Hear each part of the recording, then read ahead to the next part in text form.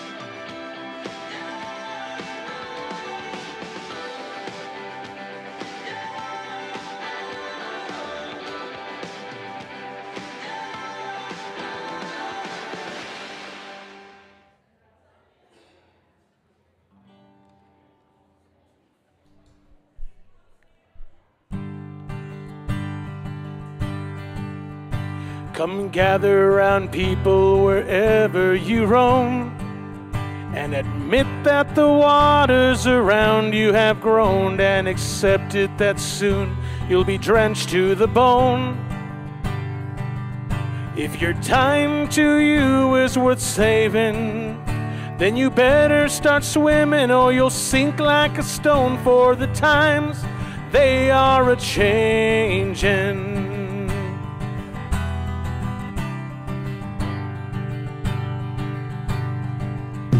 Come writers and critics who prophesy with your pen, And keep your eyes wide, the chance won't come again. And don't speak too soon, for the wheel's still in spin. There's no telling who that it's naming, for the loser now will be later to win, for the times they are a-changin'.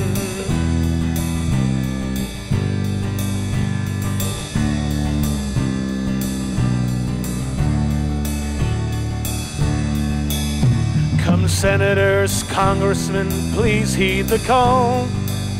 Don't stand in the doorway, don't block the hall, for he that gets hurt will be he who has stalled. There's a battle outside and it's raging. It'll soon shake your windows and rattle your walls, for the times they are a-changin'.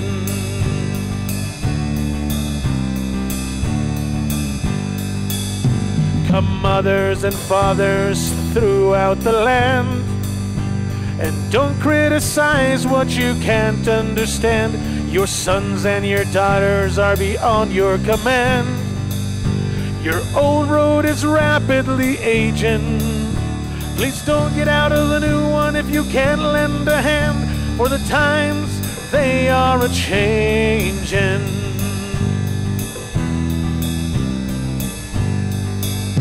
The line it is drawn, the curse it is cast. The slow one now will be later, the fast as the present now will later be past. The order is rapidly fading.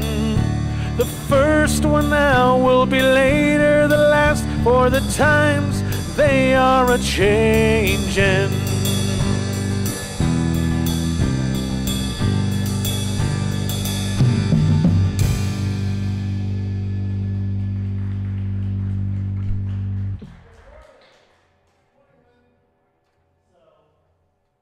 Are changing.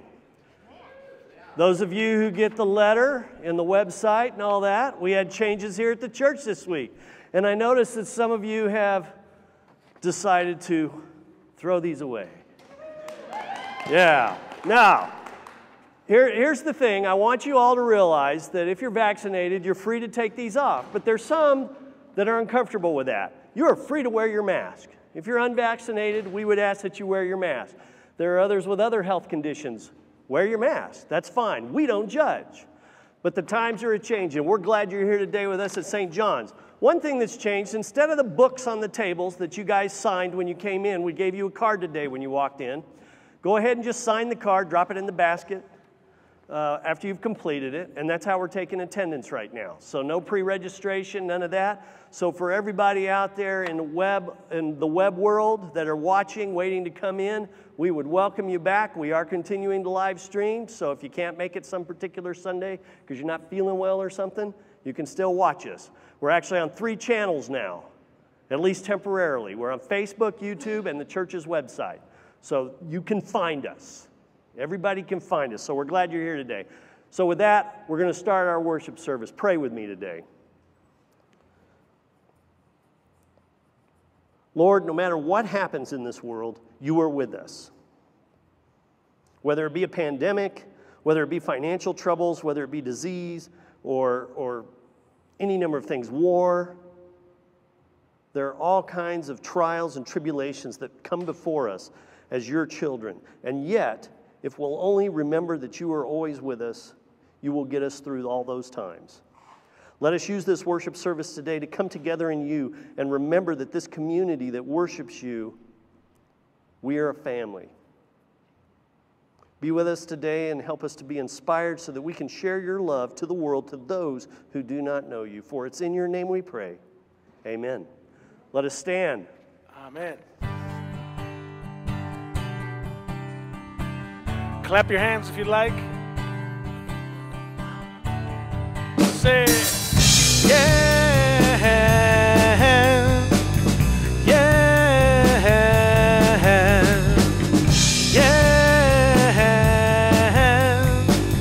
yeah.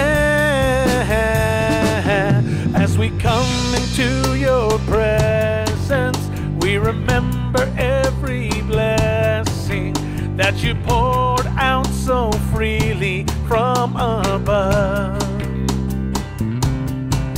Lifting gratitude and praises for compassion so amazing. Lord, we come to give you thanks for all you've done. Because of your love,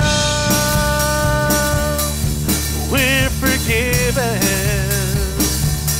Because of your love, our hearts are clean. We lift you up with songs of freedom. Forever we're changed because of your love. Say yeah, yeah, yeah.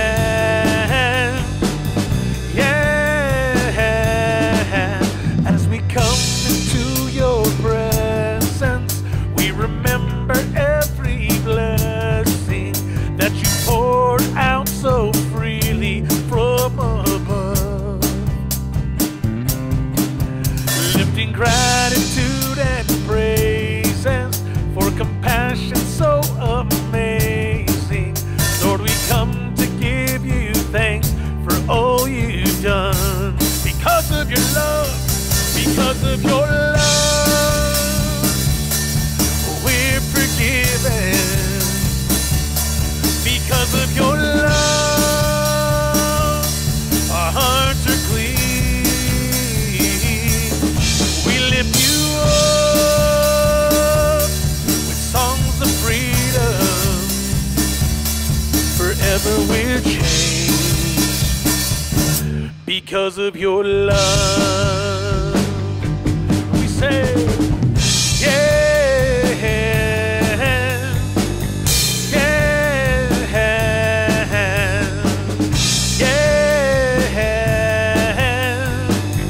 yeah. Say, because of your love, we're forgiven. Because of your love, our hearts are clean. We lift you up with songs of freedom. Forever we're changed because of your love. All right, have a seat. So as we come to our time of offering, to keep with the theme of times are a-changin', we've actually changed our bookkeeping system here at the church. And so the link that we used before to do offerings, Shelby, we're not using. We're using PushPay now. And so the link is up here on the screen. It'll be out on the web for you. If you click on it in the website, it is a different address, so you will notice that. Those of you that are here, you're free to bring your offering up here to the baskets during this time of offertory music that Gil shares with us. Let us bow as we pray for our offering today. Lord, you've given us so much, and all we can do is give a little bit back to you, for you will multiply it and make it do great things. Take these gifts today that we give, whether they be a check or cash or an online donation, and use them to do your will, not ours, to do your ministry throughout this world. For it's in your name we pray. Amen. 1, 2, 3.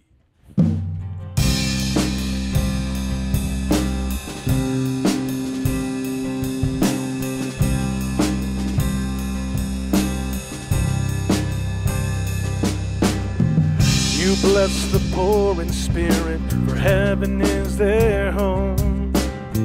You bless the merciful, to them your mercy will be shown.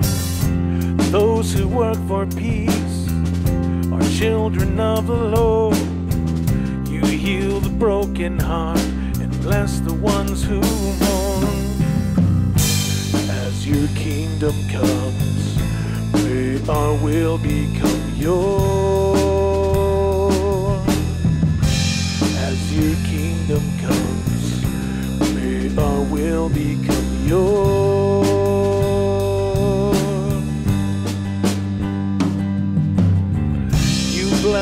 pure in heart, for they will see your face.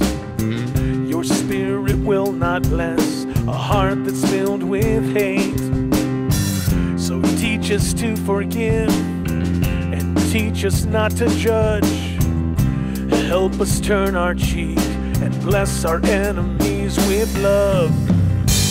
As your kingdom comes, may our will become yours. As your kingdom comes, may our will become yours.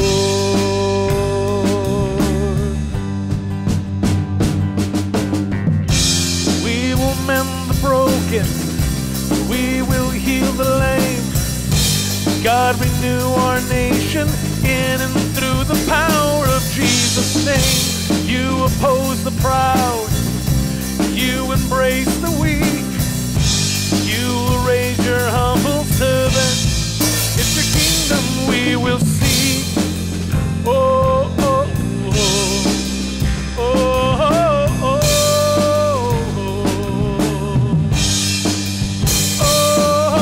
oh.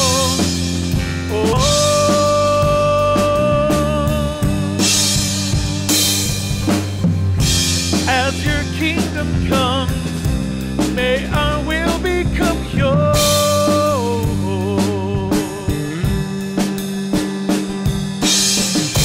As your kingdom comes, may our will become yours.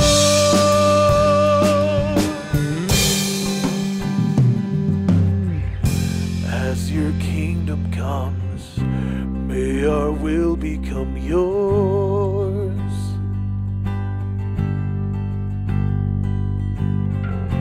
As your kingdom comes, may our will become yours.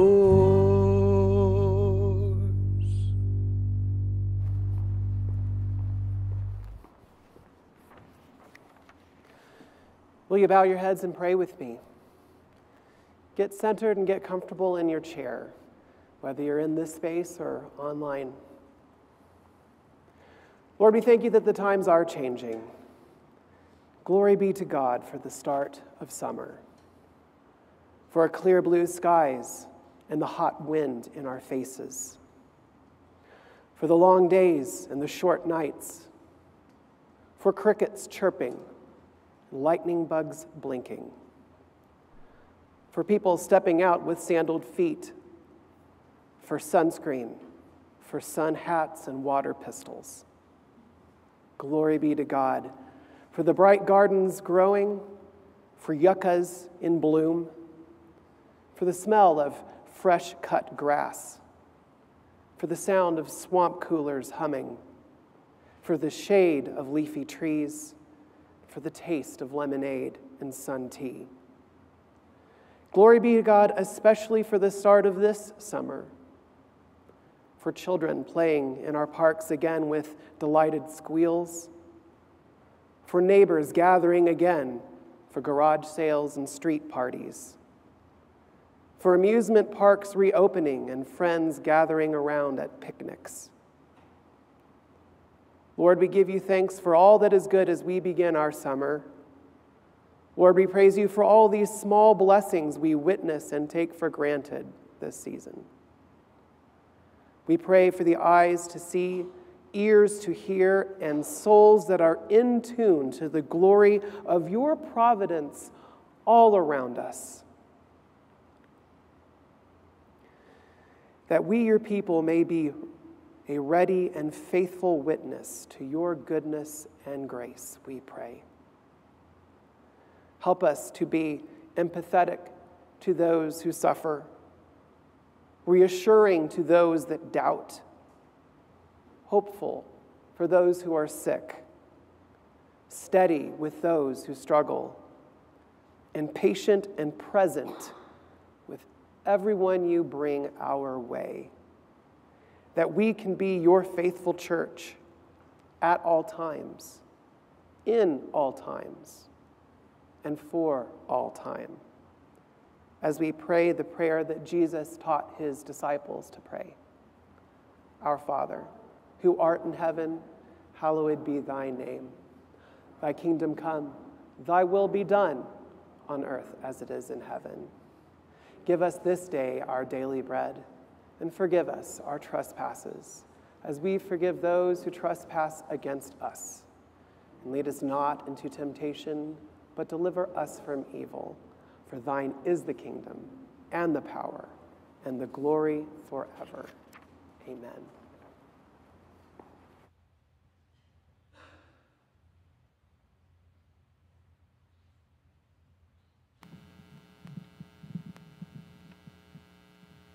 Today's reading is from the 11th chapter of the book of Acts of the church in Antioch.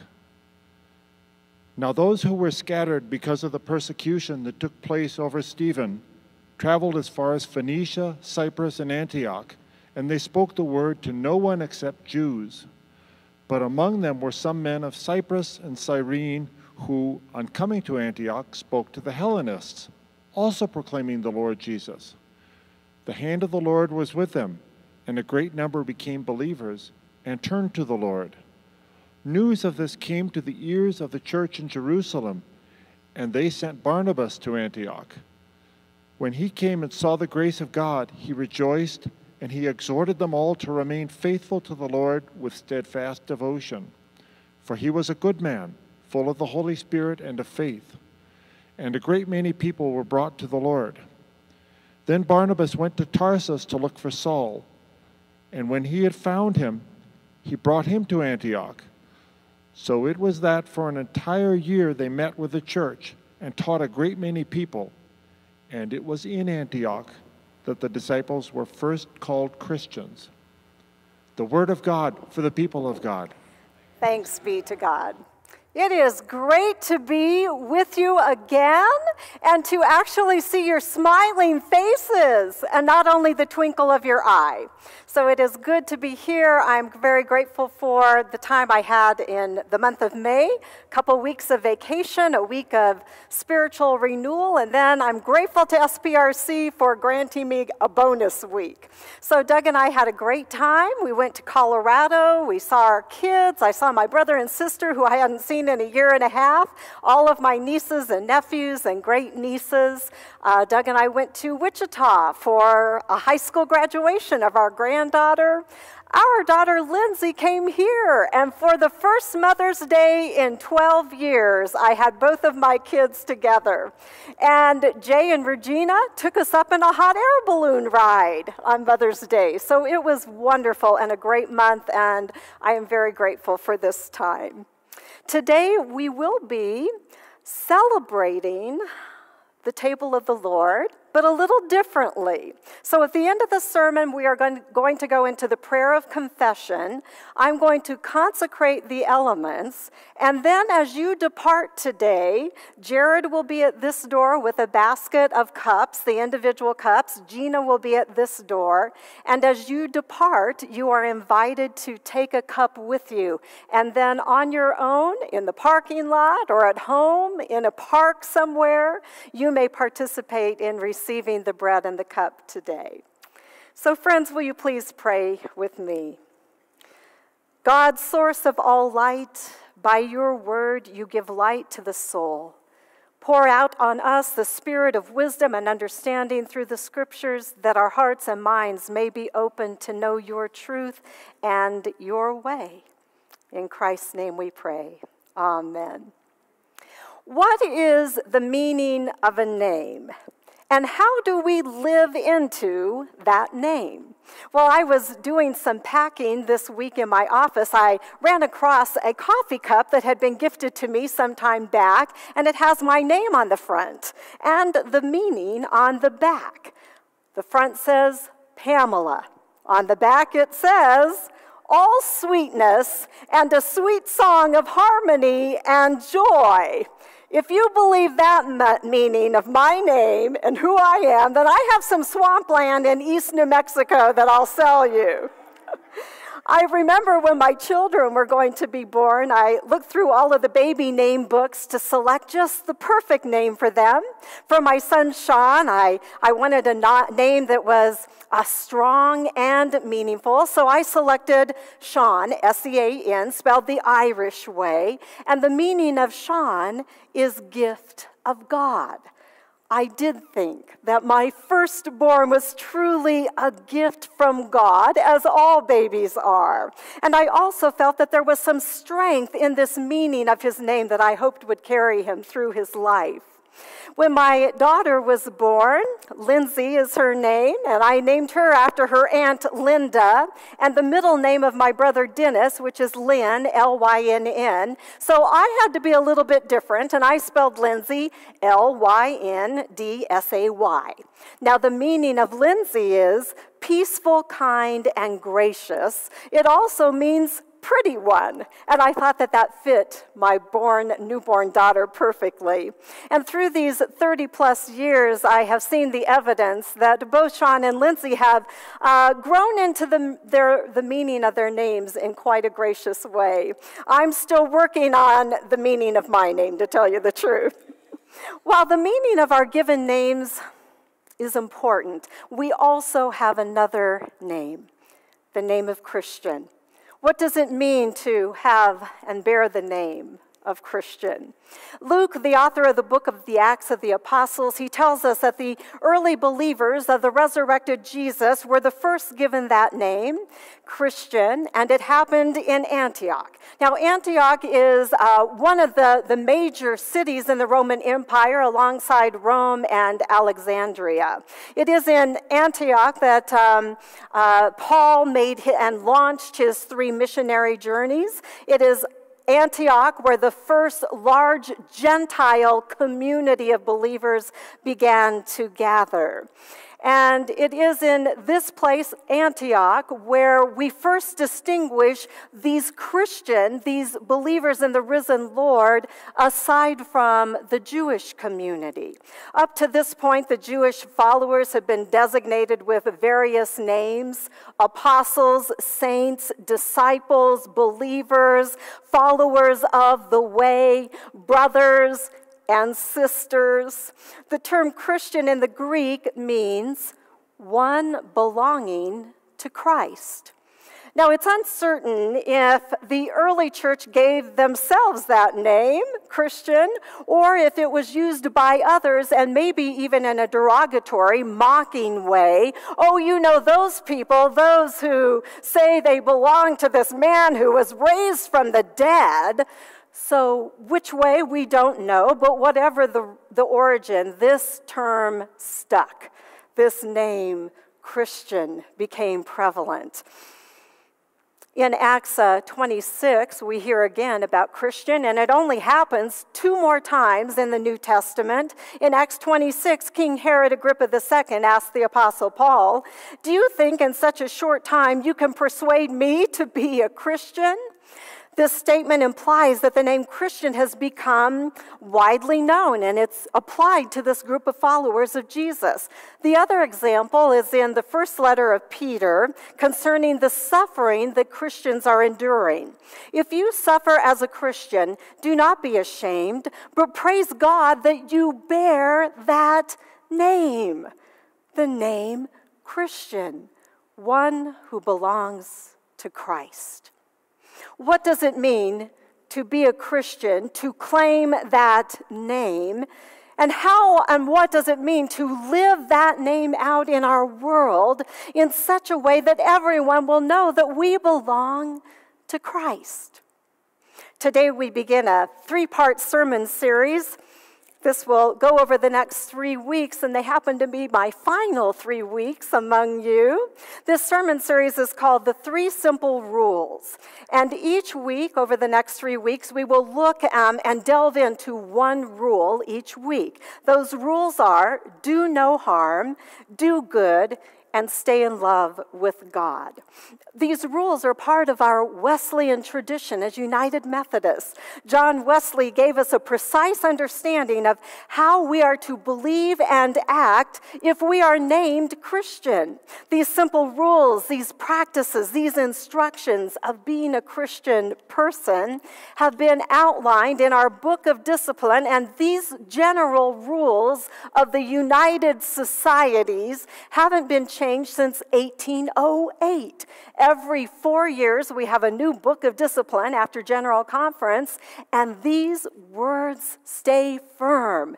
They are about us and who we are and how we live as Christian people in the world. These 3 rules provide guidance to the groups that Wesley and his brother John, or John and his brother Charles, started to gather together, groups that held one accountable for living a Christian life. And the Book of Discipline says, for seeking the power of godliness. Now, while it's interesting to look at the original language that is part of the general rules of the United Societies in our Book of Discipline, Bishop Reuben Job wrote a book in 2007, and he did other versions of it and videos that went along in his own words. He passed away in 2015, I believe it was. But the little book is called The 3 Simple Rules, A Wesleyan Way of Living. And I'll be using this book as a resource over the next 3 weeks, and you will hear quotes from this little book of Bishop Reuben Job. These simple rules give us a way of living that marks our life together as a church and our lives as individuals named who? Christians. With the help of God, with Christ at our center, and with our willingness. Living out these rules can change us and thus change our world. This week we are going to start with the simple rule, do no harm. Do no harm. When I was in licensing school many years ago as part of the process of becoming a licensed local pastor, and by the way, our Jared has just finished his licensing school. Way to go, Jared. We are so proud of your accomplishment. And part of this licensing school, I have to say that an unfortunate and yes, harmful thing happened. Each of the students had to preach a sermon for the class. This was my very first public sermon. And after we preached our sermon, then we would go back to the classroom, and teachers would evaluate and critique us first, and then students in the class would also be a part of that critique. So I had given my sermon in the chapel at Iliff School of Theology in Denver. I thought things went pretty well, but to tell you the truth, I can't remember a thing about that sermon. I don't remember the scriptural text. I don't remember the theme. I don't remember stories that I might have shared or life applicable situations that I may have woven into that sermon. Don't remember a thing, except I do remember what happened afterward. So we left the chapel, we went back into the classroom, and the very first teacher who critiqued my sermon said to me, the first words out of her mouth, "I loved everything you had to say, I just couldn't stand to look at you." Can you believe it? I can't stand to look at you. And she went on to say, you smile too much. You laugh too much. Those words pierced my heart. They went straight to the core of my being. Those harmful words stayed with me for years. In fact, for over a decade, as I grew into being a pastor. And I might say a pretty good pastor at that. But every once in a while, I would hear this echo in my memory box. You remember what she said. You remember. She can't stand to look at you. Harmful words or actions can stay with us for a very long time. I bet not one of us can't say, it hasn't happened to me. It has happened. It has happened to us, and we probably have been part of perhaps the inflicting of those harmful words or those actions. But if we keep this simple rule to do no harm, if we keep that in our minds and our hearts, we can often refrain from hurtful words or actions that might be harmful to others. To do no harm is given its definition in the Book of Discipline as avoiding evil of every kind. This will be important to us as we delve into this simple rule to do no harm a little more today. Here are some other things to consider about do no harm. To do no harm means that we agree to disagree. We do that often, don't we? But we do it with great respect for one another. Bishop Job says, when we agree that we will not harm those whom we disagree, conversation, dialogue, and discovery of new insight become possible. When we agree to do no harm, we go about resolving disagreements in a civil manner. When we aim for our actions and our words to be thoughtful and considerate, when we agree to do no harm, the climate of conflict changes. It takes a shift. We see each other with new eyes. We see the evidence of grace-filled presence and debate. When we speak disparagingly, when we diminish others, when we engage in gossip, when we manipulate facts and truths, we are risking doing harm. Engaging in doing no harm means that we seek a common good. We can find a common ground when we put our defenses aside, our biases, our prejudice, our preferences, and we seek to be in harmony with one another and with the world. Bishop Job puts it this way: as we disarm harm, we move into new possibilities of community. As we share a common faith, as we feast at a common table, as we realize we are all God's children receiving an equal measure of God's unlimited love and grace. In doing no harm, we find that good and solid place to stand where together we can seek the way forward in faithfulness to God. When we are determined to do no harm, we lose our fear of one another. That is so good, we have to hear it again. When we are determined to do no harm, we lose our fear of one another. Thank you, Bishop Job, for those words. To do no harm requires a radical trust in God's presence, strength, wisdom, forgiveness, guidance, always seeking to recognize the face of grace in situations and in one another. If we take this rule seriously, to do no harm, and we examine the way we live and we practice our faith as Christians, then the world begins to look different. And we see each other in a different light. Bishop Job says, to do no harm is a proactive response to all that is evil, all that is damaging and destructive to humankind and God's good creation, and therefore ultimately destructive to us. To adopt this simple rule as our own is a giant step toward transforming the world in which we live. This week marked the 100th anniversary of the massacre of the Black community of Tulsa, Oklahoma. The Greenwood District, the Black Wall Street, as it was commonly called, as it was decimated by a white mob. Over 300 residents of Greenwood were killed and buried in unmarked mass graves. Many more were injured, and others were arrested for committing apparently no crime except for living in that neighborhood or community and for being black. Thousands were left homeless as their neighborhoods, homes, businesses were ransacked and burned to the ground. And perhaps worse than all, this event was mostly forgotten or pushed aside or left out of the history books completely.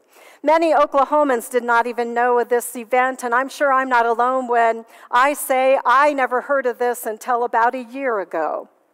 Well, last Friday, in our United Methodist news source, a pastoral letter regarding the Tulsa Race Massacre was written by one of our bishops, Bishop Jimmy Nunn, the bishop of the Oklahoma and the Oklahoma Missionary Conferences.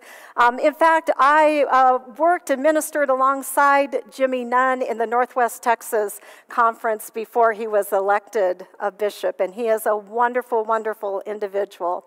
In his pastoral letter, he mentioned that during the time of the massacre 100 years ago, there were two branches of Methodism in Tulsa, the Methodist Episcopal Church and the Methodist Episcopal Church South, which would eventually become part of the United Methodist Church. And there were other branches of Methodism active in the Tulsa community, including an AME church, the Vernon African Methodist Episcopal Church, which was the only edifice to survive the massacre in the Greenwood district.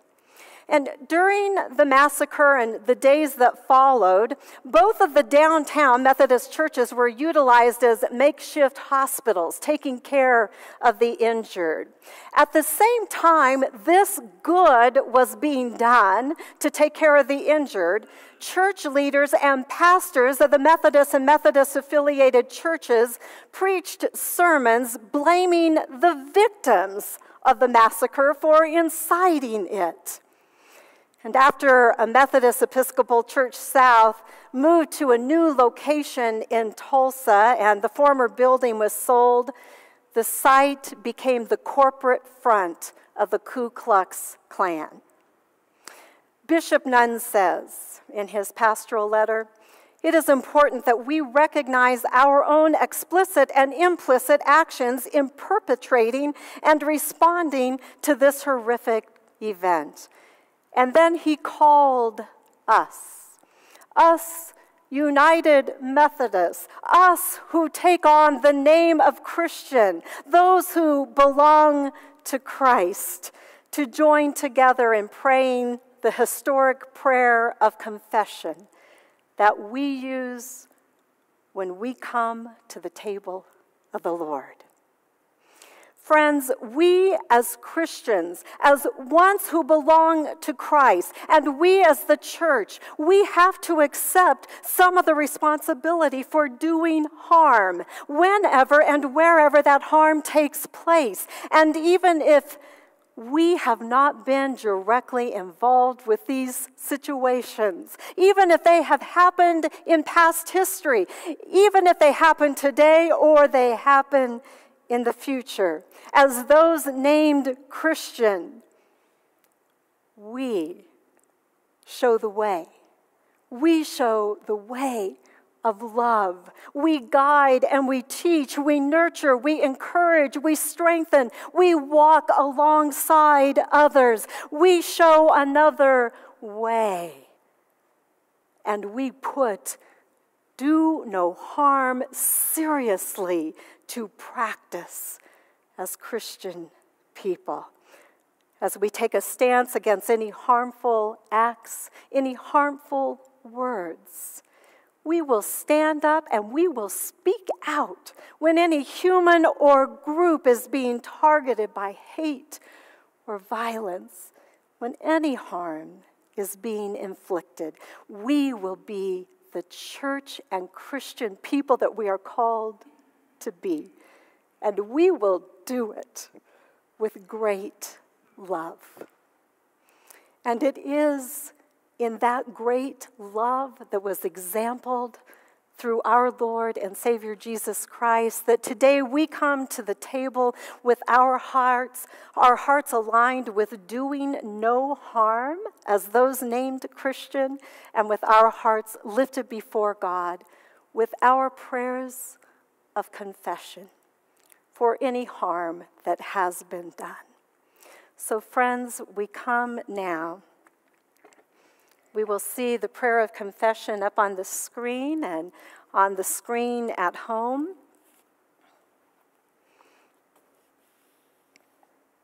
Christ our Lord invites to his table all who love him, who earnestly repent of their sin and seek to live in peace with one another.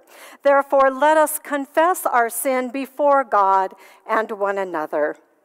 Merciful God, we confess that we have not loved you with our whole heart. We have failed to be an obedient church. We have not done your will. We have broken your law. We have rebelled against your love. We have not loved our neighbors, and we have not heard the cry of the needy. Forgive us, we pray. Free us for joyful obedience through Jesus Christ our Lord. Amen. And now, each in our own way, we have a few silent moments to confess any harm that we have inflicted on others and to offer forgiveness to the harm that has come to us.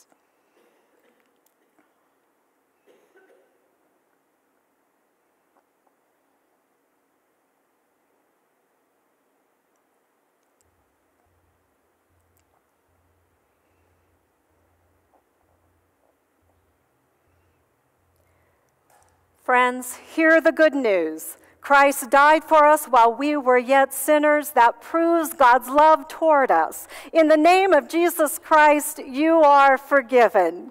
In the name of Jesus Christ, you are forgiven. Glory to God.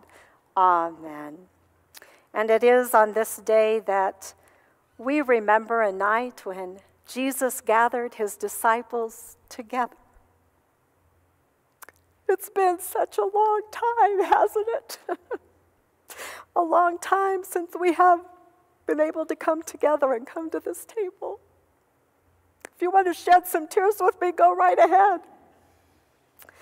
We remember that night when Jesus said to his friends, "This bread represents my body broken for you. Whenever you take this bread and you eat it, do so in my remembrance." Likewise, after the meal, he took the cup. He gave thanks to you, O God. And he said to his disciples, "This cup represents my blood poured out for you for the forgiveness of sin, now and forevermore. And every time you drink of this cup, do so in remembrance of me."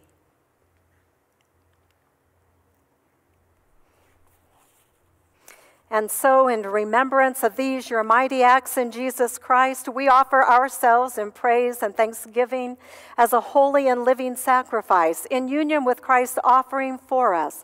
As we proclaim the mystery of faith, Christ has died, Christ is risen, Christ will come again. Pour out your Holy Spirit on us gathered here and in our homes, and on these gifts of bread and wine. Make them be for us the body and blood of Christ, that we may be for the world the body of Christ, redeemed by his blood. By your Spirit, make us one with Christ, one with each other, and one in ministry to all the world, until Christ comes in final victory and we feast at his heavenly banquet. Through your Son, Jesus Christ, with the Holy Spirit in your holy church, all honor and glory is yours, Almighty God, now and forevermore. Amen.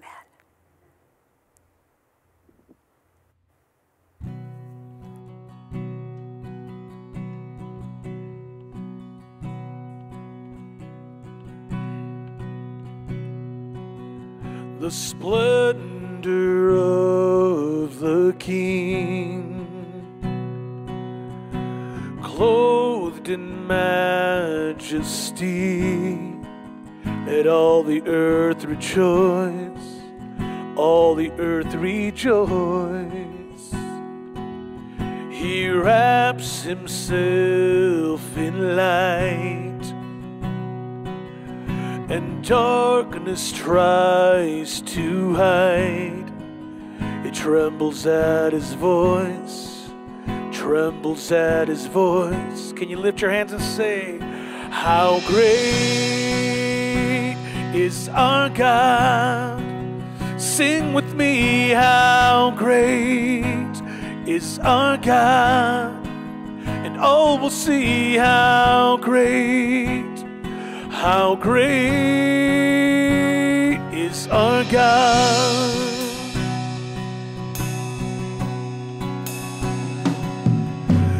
Age to age he stands, and time is in his hands, beginning and the end, beginning and the end. The Godhead 3 in 1,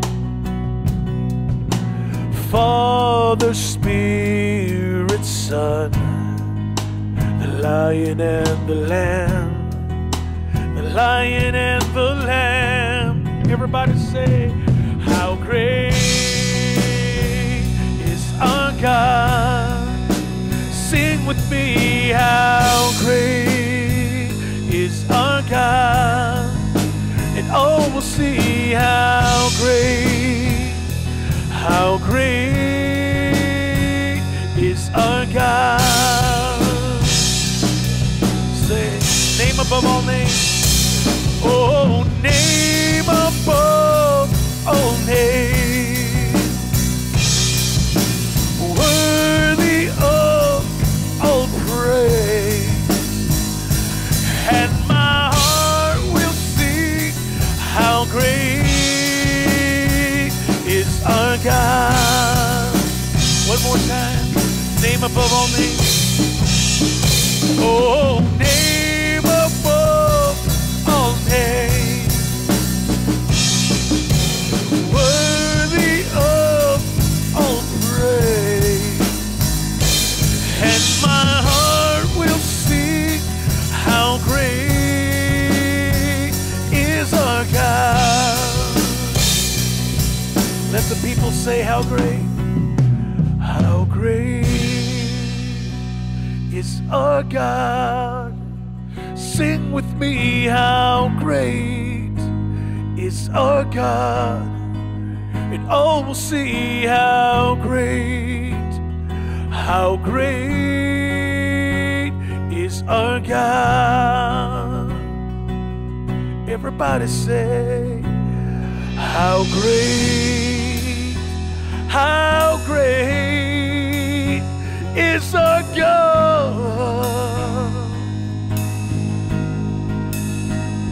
How great is our God.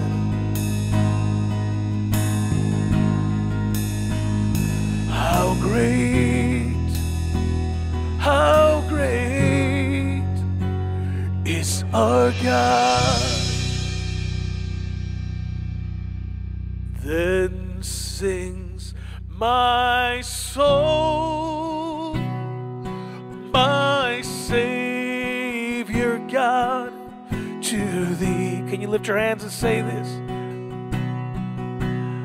How great thou art. If you like to stand, I invite you to stand. How great thou art. Then sings my soul, my Savior God, to thee. Oh, how great thou art, how great thou art. Oh, how great thou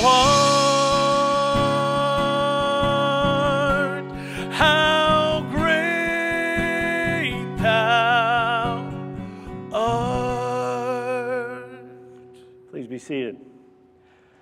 So as we close our worship today, we have a couple of announcements. First off, Family Promise had their Sweet Jazz fundraiser, and someone has decided to donate dollar for dollar up to $43,000 to match our donations. And so if you feel led to donate to Family Promise, go to their website that's up on the screen here, or you can mail the check to their office on San Pedro, and for every dollar you give, this person will double it, essentially. So I hope you'll do that. And the next announcement is Barbara Stanfield, who's the wife of Clyde Stanfield, one of our retired preachers in church. Barbara is our preschool director. Not our preschool director, she is the chairperson of the preschool committee team. And so she has an announcement today. So Barbara, if you'll come over and make that announcement, I'd appreciate it. Thank you, Lynn, and no, I am not the director.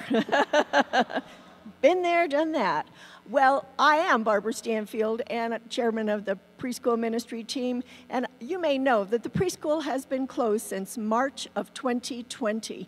However, the preschool ministry team has continued to work regularly and hard, and I am very happy to announce to you that the preschool will be opening on August 9th of this year, and I am even more excited, thank you. I am even more excited to introduce the new preschool director.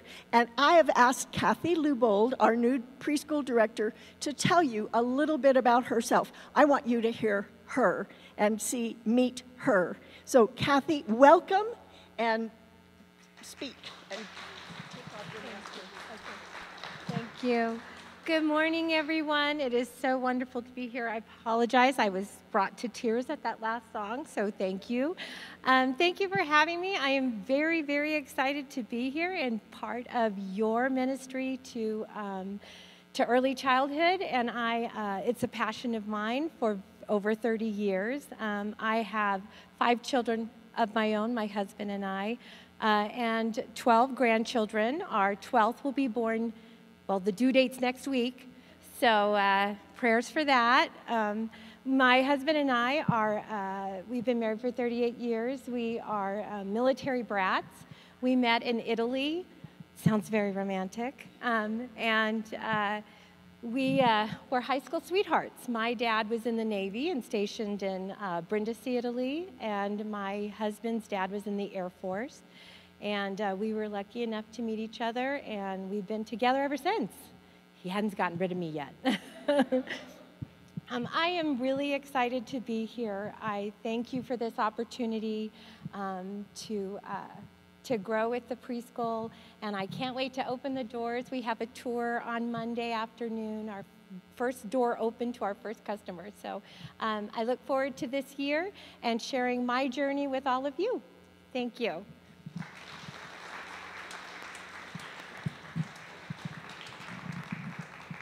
Yes, what a milestone to be opening the Preschool Plus program again and to have Kathy in our presence. And I'm going to ask Jared and Gina to come on up and get our baskets of elements. And Jared will be at one door and Gina will be at the, oh yes, thank you, Jared, hand sanitizer. They will deliver the cup to you. All right, so that way we'll have one pair of sanitized hands in the basket rather than a bunch of them. And those who are participating by live stream this morning, we are so glad you have been with us. And yes, please get your bread and cup or a flour tortilla and also participate in the sacrament of Holy Communion. Friends, would you please stand for the benediction? And now may God go before you to show you the way of living in the world as a Christian, one who has the name Christian, doing no harm. May God go beside us, befriending us, behind us, encouraging us, above us, watching over us, and within us, granting us great peace, hope, love, and joy. In the name of God, the Creator, Jesus the Son, and of the Holy Spirit, all God's people say, Amen.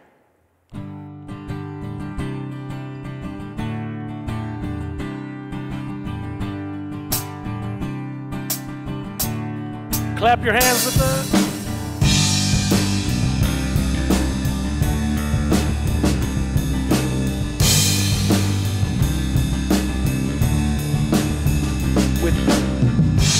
Lord, I lift your name on high. Lord, I love to sing your praises. I'm so glad you're in my life. I'm so glad you came to save us. You came from heaven to earth to show the way, from the earth to the cross, my debt to pay. From the cross to the grave, from the grave to the sky, Lord, I lift your name on high. Let me hear you say, tu nombre levantaré. Me deleito en adorarte. Come on, come on. Te agradezco que en mi vida estés, que vinieras a salvar. You sound great. Dejaste el trono para mostrarnos la luz, de tu trono a la cruz, mi deuda pagar, de la cruz a morir, de la muerte a tu trono, tu nombre levantaré. You came from heaven to earth to show the way, from the earth to the cross, my debt to pay. From the cross to the grave, from the grave to the sky, Lord, I lift your name on high. Oh, oh, Lord, I lift your name on high. Lord, I lift your name on high. Lord, I lift your name on high. God bless. Thank you for being with us. Have a great day. Have a great weekend.